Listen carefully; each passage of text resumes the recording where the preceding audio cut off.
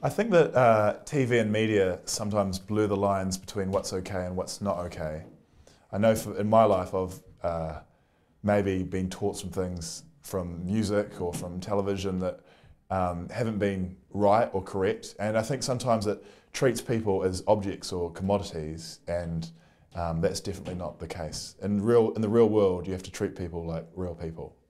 I'm very lucky because I'm a rich, white man with glasses and a bad ginger beard, so I've never really faced much of any prejudice or discrimination or unwanted attention. I'm lucky that I'm not someone who constantly faces like harassment from others.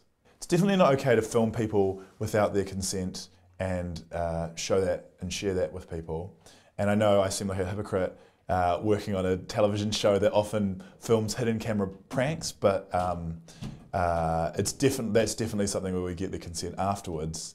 And you've got to make sure that every person you film or take a photo of or Instagram or share on Facebook, you've got to make sure every image is something that someone wants to have on there. Even if it's your mate and they just think they look bad, don't put it on the internet unless they want it to be put on there.